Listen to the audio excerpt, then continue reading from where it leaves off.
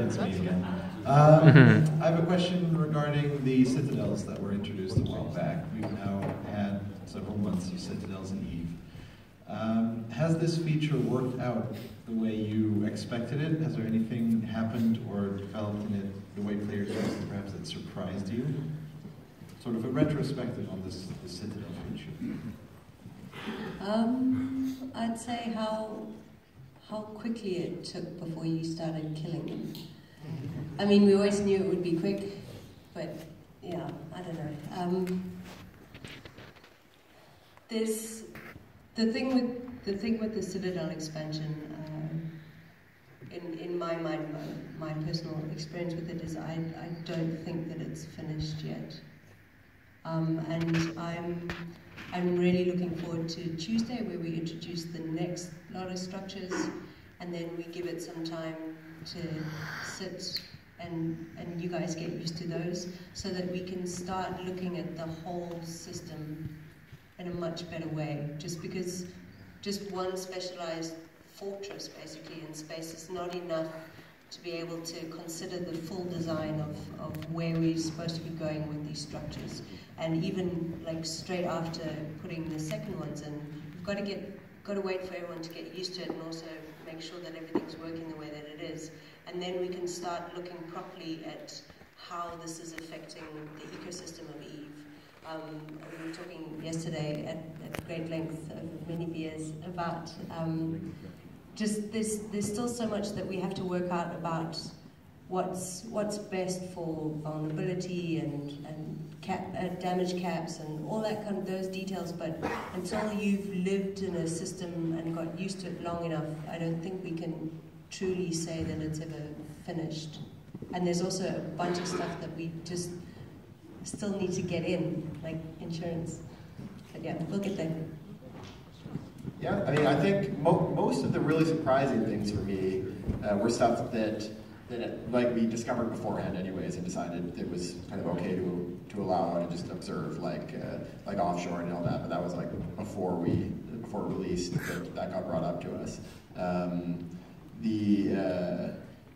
I'd say actually the uptake has been faster than I expected, especially the XLs. Part of that is the tie-dye and online interactions, but I would not have expected this many to keep stars up at this point. I would have expected it to take a bit longer and maybe have like one or two ones up at this point. All right, cool, thank you. Hey guys, I'm Helen. Not quite right. Spiritual Draconis in Spaceship Bebop. My question relates to the release coming Tuesday.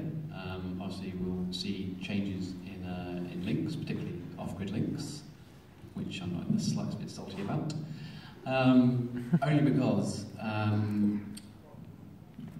I feel personally that this possibly makes it more difficult to do some form of solo PvP, and I know that isn't everybody's bag, but it's definitely one of the things I enjoyed an awful lot of the game many years ago when I started. With the recent changes to carriers and how the fight systems worked, you saw a huge, at least I did, influx in like people just derping Thanatos and stuff and gates just solo PvP. So I think it's definitely people who are interested, but I think changes like that maybe make it more difficult in small ships, like battleships or whatever. So I don't know if that's something you are looking at or, I mean, obviously aware of, but yeah. Yeah, I'd say we're always interested in looking for ways to allow skilled pilots to set themselves away from the pack. One of the challenges with off-grid links was actually never really a skill thing, it was a preparation thing. And preparation-based advantages for solo pilots only last a certain amount of time before the non-solo people all pick them up as well. So that I think was they served that purpose really well for like 2 years, and then they've had like 5-6 years of not serving that purpose all that well. Yeah, I think we'd always like to, the way we'd like to approach improving options for solo players is through more skill-based gameplay, more things to master that you can master better than the blog, rather than having to bring for sure. I mean, things like the armor wrapping implants will certainly help and things like that. But yeah, it's just sort of, as you say, trying to get the balance between how it's going to be useful in both scenarios. Anyway, thank you anyway. Thanks. Hi, I'm Carmen Nobel from Polyblock, and my question for both of you is, if you could go back in time and change one thing you did during your career at CCP, what would that be?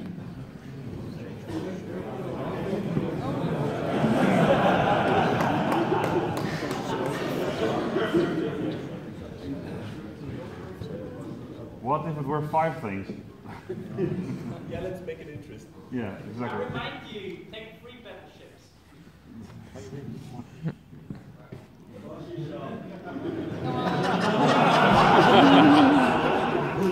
All your mistakes. Jump fatigue. No, not. Actually, I'm pretty happy with orbital unit interceptors, to be honest.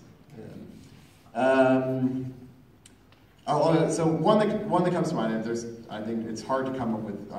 You can always find tons of them, right? It's hard to come up with just one.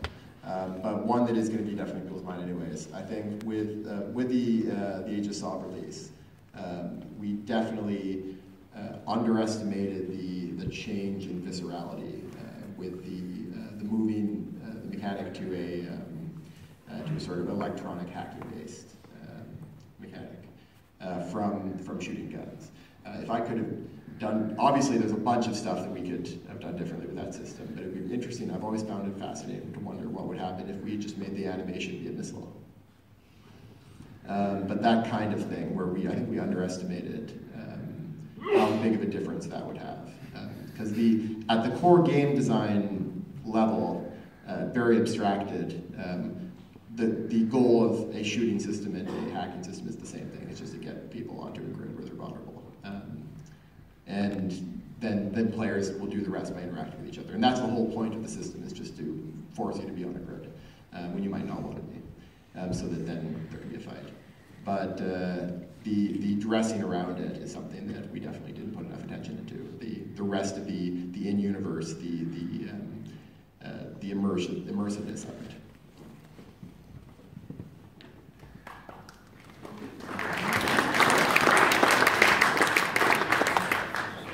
I was just going to tell a funny story about the silly mistake I made when I was a GM. And yeah, I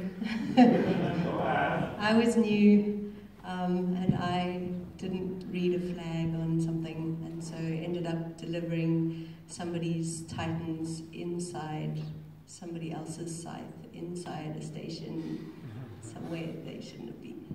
It took me a really long time to fix that, but it was okay. But I made sure I didn't. Sorry, what? It sounds like Rick Cooper. Get that once. That's a nice piece of art.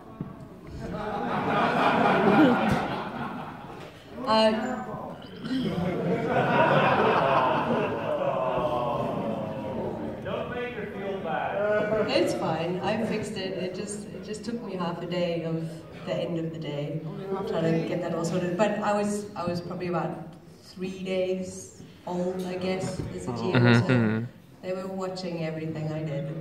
It all went in the right place in the end. But yeah. That's not as bad as I expected, so thank you very much.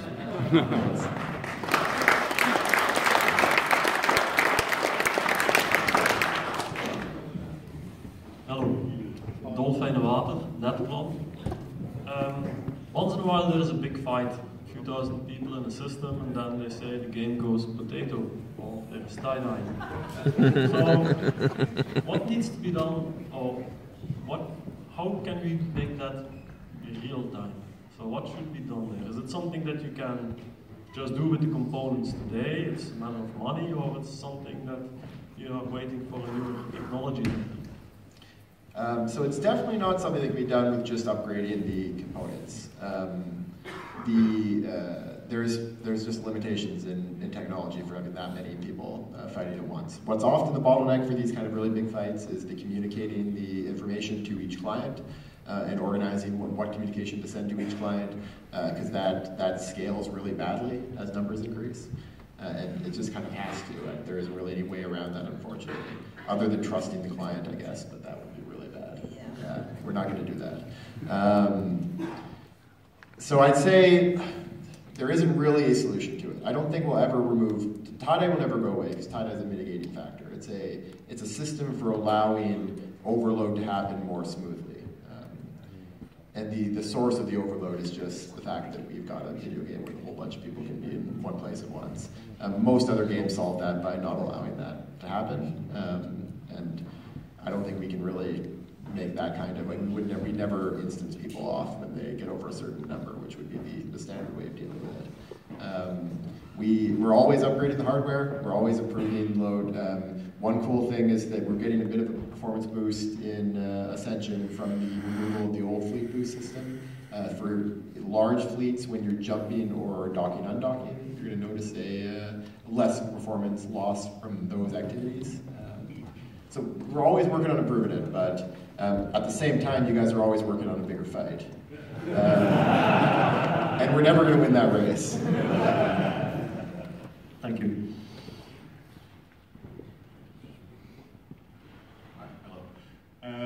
I personally like the hacking component in the game, but currently it's only a mini game, which is fun but not very exhilarating.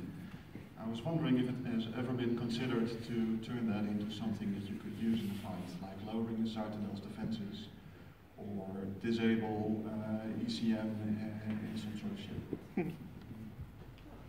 It would be interesting. I think the problem with doing it with that hacking minigame is that some people are just so good at it that they would kind of wreck people all the time. I think we'd also need to be able to communicate and have a defense against it, because it might feel bad if you're getting hit by this and you don't really see the progress that your opponent's making. You don't really feel you have a way of interacting with them. So it would have to be like a two-person hacking game. So I'd say the short answer is potentially, but it would have to be a very different hacking game than right now, I think, because it would need to have some kind of multiplayer aspect with the ability to actively defend and a feeling of agency for both sides. But it'd be interesting. I think it would be really cool to expand the hacking system. There was plans to, obviously. The team who put it together had some really cool stuff that they were thinking about, but then we lost some people to maternity leave, and it sort of got a bit derailed. Like one of the cool things I always really loved was one of the things they had up their sleeve was they wanted to make the hacking minigame give you the option of doing it entirely in the command line. So you can use the visual, or you can actually, like, they just give you a command line interface and some set of commands. And if you can type fast enough, that would just be the fastest way of doing it, which would make you feel very like 90s movie hacker. So yeah, they're in the mainframe kind of thing. But I don't know when we, like, I can't promise anything, but that would be, I'd love to see that kind of thing happen someday. Thank you. I wanted to ask about how you feel about high-sec incursions and the risk-reward relationship that's there, which I personally will think it's fundamentally broken in comparison to null-sec and null-sec. Yeah, so it's a good question. It's something that obviously comes up a lot.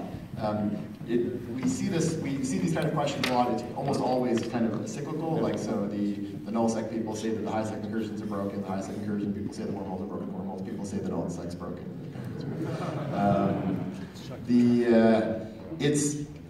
There's a lot of ways to make ISK and Eve, and there's a lot of balancing factors for it, and risk isn't the only one.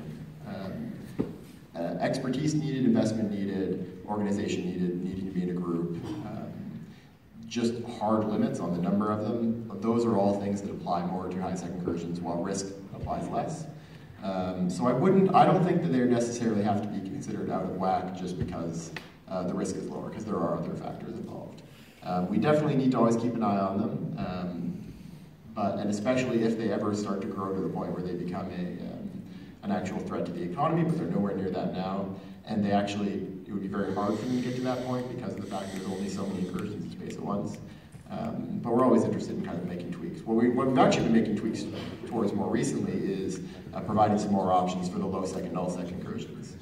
which does a couple of things. It means that there's some more options for variety for running in higher risk areas for people that want to move to a higher risk.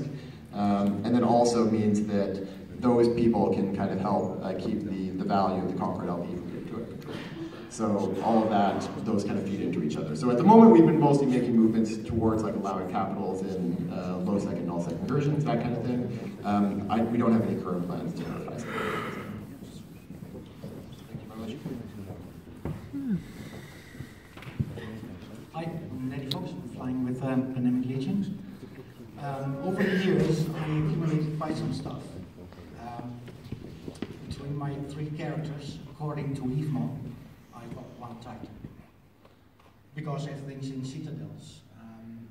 It seems that the API only lists stuff from stations and not citadels. Is that something that is being addressed? It's something we're definitely have on our list. So we're making progress. There is one thing that if people don't know, as of Tuesday, the in-game search will now work in citadels and engineering complexes. So we're no longer that was a bit of a technical hurdle. At the initial release, that couldn't have been done because of performance reasons, and some of our engineers figured out a way to get it working. And this is another case where it's just a case of we need to be able to throw some more engineer time at it, but I'm pretty sure it'll happen. The API team has been kind of focused on the new ESI API, getting that all ready to go for the mobile app. But they're going to be getting a bit more free time, and we're working on kind of working with them to get more up-well structure stuff into the APIs, which is especially important as people shift to doing industry in both citadels and industrial or engineering complexes. Hello, my name is Shabas 3G from the Corp Shiva, currently residing in NC Dirt. You talked about how you like mechanics that set the solo player a little bit apart from the blob and maybe make him able to outplay the blob. I think the stance switch mechanic of Tech 3 destroyers is some mechanic that achieves this. And I want to hear from you, what do you think did this mechanic, how did this mechanic work out? And also can we maybe expect to see it in other ship classes, maybe bigger ships, or maybe even tied to a module? Yep, so I completely agree that it actually has both a lot of potential, but also actually has done a lot of good so far in allowing a kind of another level of interaction you can do with your ship to provide some extra mastery, to allow a higher skill cap for a ship. The places where it's fallen short, I think, have mostly not been related to the stance switching themselves, but to just the rest of the ship. Some cases, if the ship is just too strong, then you don't feel the need to stance switch enough. One of the things we're doing with the release on Tuesday with Ascension is we're actually trying to tease out more reasons to switch in more situations. So we're actually giving part of the DPS bonus of the ship into the sharpshooter mode, so that if you do just sit in defensive mode or speed mode, you're going to actually have less DPS, so you can more incentive to use that switching, and the more you want to switch, the more value you get out of being a high skilled pilot in it, I think. Though making those decisions of when to switch, of when you can sacrifice the 10-second timer and not get a switch back. And so we want to keep doing that kind of thing with those ships, and we're going to be very interested to see how that works out on Tuesday. And then as for more ships with it, I think I would very much like to see some more stance switching ships someday. Maybe in a battlecruiser size ship, maybe in a battleship size ship. We have thought about the possibility of doing something similar with the strategic cruisers, but at the moment we're leaning towards keeping those into a different kind of flexibility with the customization and just kind of fixing that up rather than replacing it. But it is a possibility to shift those as well over, and we'd be interested to hear what people think about that. So yeah, I'd definitely like to see more of them. Hey, the priest here. My question is about the in-game browser. As we all know, it's been quite a loss to quite a lot of people that use in-game mapping tools such as SIGI, Pathfinder, or .lat. Is there any plans to introduce any in-game applications that will ease that use, rather than the in-game browser itself? Not that I'm aware of, to be honest. It was just the in-game browser was just in a place where we had to take it out. But what Team TechCo, who would be working on this. They've mainly been focusing on the ESI at the moment, but it would be something that they would consider. So yeah, they're probably the best people to have that conversation with. And in a lot of ways, actually, the ESI work is moving towards this anyway. So I think it would be less about making new applications in the client and more about allowing more applications out of the client. Which I know that does mean that you need alt tabs, and that is a challenge. I know for some people have their setups in ways that is less great for. But we think that's both a lot safer and better for us to maintain. It was just impossible for us to assign the resources needed to keep a browser up to date and consider the security concerns. It was just not sustainable. By the way, as a completely unrelated to your question, but related to what Milik just said, the team formerly known as Team Techco has renamed themselves into a name that I'm super angry that I didn't think of to change our team to at some point. They're called now Teamy McTeamface.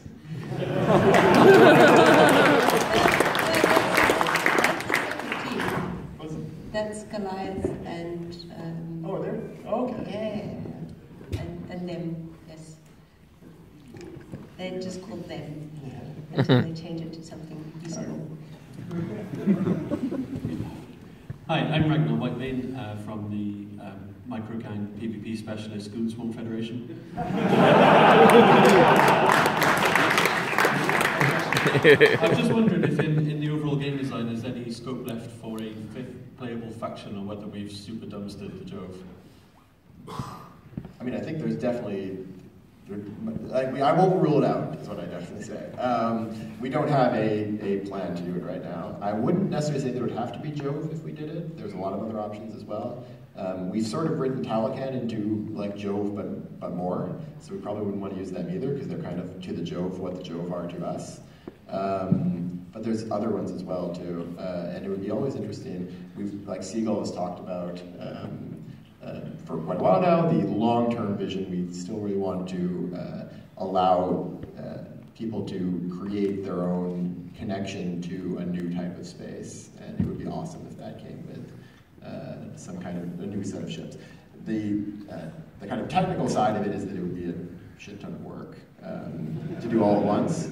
And so we tend to lean towards releasing ships that we can release piecemeal, because if it takes us 3 weeks per ship, and we need to make 90 ships, then it would be better to just kind of make ships that we could release piecemeal instead of having to wait to the end in a lot of ways. But there may be ways to do a race that doesn't have the full set of ships, which would probably have to be the way we do it.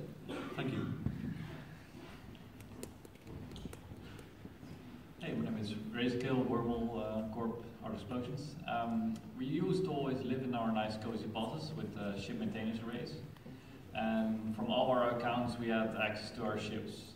So with the new Citadels, we're kind of limited with accessing that from multiple characters. We have to use a delivery system or trades. Are there any ideas on the board maybe of shared hangars inside Citadels so we can still access our stuff? Yeah, well, I mean, the ship maintenance array functionality directly can be replicated with corp hangars, but obviously you can't have them segmented as much as the ship maintenance array. It would be really cool someday to add an inventory space that is connected to an ACL, so you could connect it even across corps. But we've brought it up a couple of times, and we're still not entirely sure how big the technical problems would be, but it's something we're definitely interested in. But yeah, I'd say I'd also really like to see us expand the number of corp hanger tabs at some point, which would also partly help with that. But that is also one that it's kind of pulling in a pretty old thread in Eve, so we have to be kind of careful. But that is something we'd potentially like to do someday. Yeah, a selection of these characters can access these hangars, or want to share them with. Yeah, that would be like an ACL connected container of some kind. Yeah. Thank you. It's a really small question that came up to my mind when I heard the stuff what Dr. Whiteman's asked. Are there any plans to hire the cargo in the Manu ship? Because it's really hard to open CIDRs on that one. Yeah, so... I'm great about it, and it's really a pain because one of my Cyno characters is Amar, and I have to import ibises from GDA just to open Cynos. So, this question comes up a lot. And what I said the last couple of times is that we're probably going to fix this problem, but probably in a different way. And I mean, the less sort of hand-wavy way of answering that is to say, we're investigating options for rebalancing what are now called corvettes. We renamed the rookie ships because rookie ship is a terrible name. I don't know why we used that for so long. Corvettes is so much better. And rebalance the ships as a whole. Those balance sheets we're looking at right now probably make the concept of them at that power level and at that kind of hit point level, and also being able to be easily used as Cyno ships and free, incompatible. So we actually are investigating the option of disabling Cynos on the corvettes. I can't promise that would mean we'd have to just like tech one frigate anyways, so it wouldn't matter anymore. I'd get to stop hearing that question.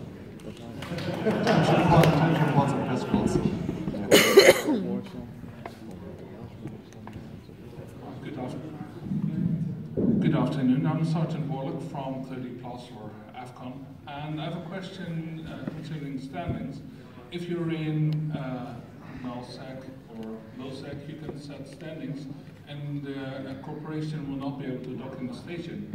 But if you have a low standing and a high sec, you're allowed to do everything. So will there be, is that a flaw, or is that just something that is about to get active?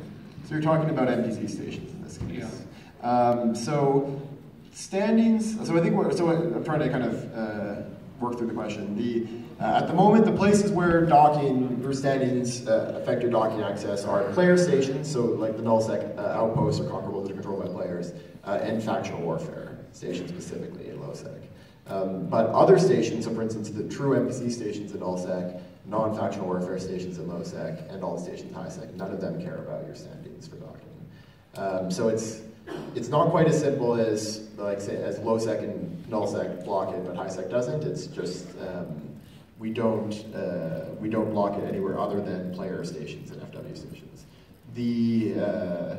The concern with blocking it in more places, although it would be great from a immersion perspective, like, hey, why can you dock at this like Blood Raider station when you've been murdering them in the belts and in the noms all the time? Like, it's like, hey, welcome back. Here's our fitting service. That's a little bit odd, but also standings are a mechanic in EVE it's a little bit creaky, and it's a system that is easy to get yourself into a situation where if we made it matter more, you'd be biting yourself in the ass without realizing it. So I think we would need to do a pretty big rework of standings before we made them matter to that degree, because that would be a pretty big deal if it blocked that kind of access. It would also make the trade-offs a little bit more dispersed, and not everyone going to one place. It would, but it also could potentially just lead to people having to jump through a bunch of hoops to have all their trade halts have positive standings to Kaldar, and potentially just push more mission runners all into Kaldar space instead of the people that would rather just run missions for Galente or Minotaur or Amar or whatever. Well, thank you.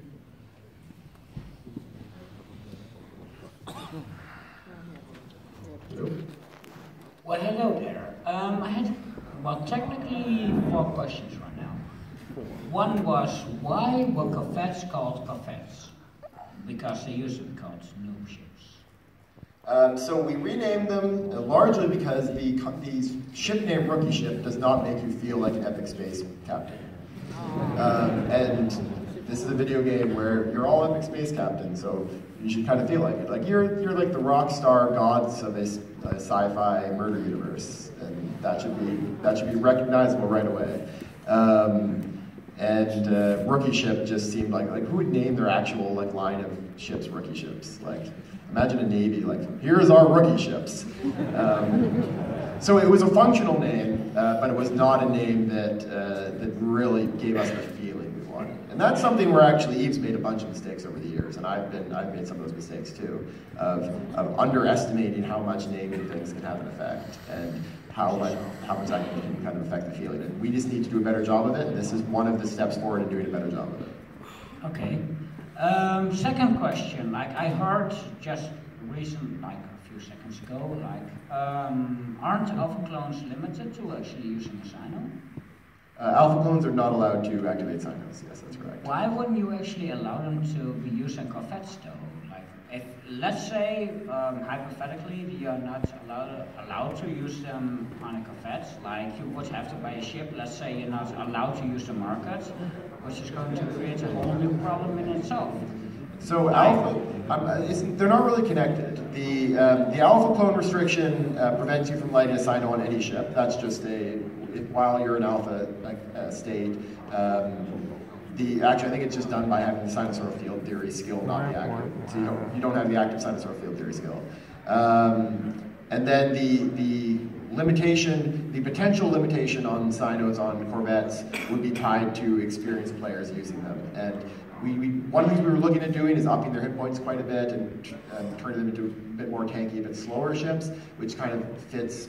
It's in a lot of ways it's sort of kind of digressing quickly. It's in a lot of ways sort of weird that we send new players into the hardest to fly type of ship in the game right away. It's like you're gonna like die if you don't turn to keep your transversal upright. So one of the things we're thinking of doing is shifting them to be more a bit of a beefier, but also slower and potentially even like limited them some other ways to keeping it out of control type of ship, and then that would mean that it would be a bit too strong a Sino. So one of the things we're looking at is blocking everyone, including experienced players, using Sinos on the Corvettes and making them high-tech 1 frigates. You can't actually move if you're using a Sino.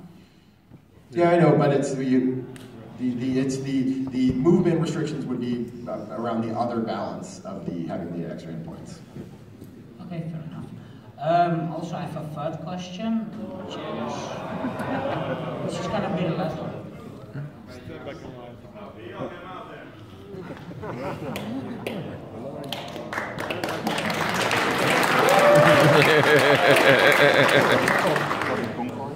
Carbon again. Concorde. So my question is related to the in-game browser question from earlier, which, by the way, I'm happy it's gone and I think it can burn in hell. So what are your thoughts on implementing the various tools that third-party developers have made for EVE into the base, into the game itself, ignoring any development constraints? Because by doing that, those tools would be made available to everyone instead of just the people that can afford to develop and deploy those tools. There's a quote that I referenced in one of the slides earlier. I read the beginning part of it. It's kind of made famous by Steve Jobs. The good artists borrow, great artists steal. We love to steal good ideas from the third-party community because they have great tested concepts for what kind of tools are useful for players. So that's, I mean, the big example of that is the fitting simulation, formerly known as Ghost Fitting, the new fitting window. It doesn't do everything that EFT and Python and Osmium do, but it does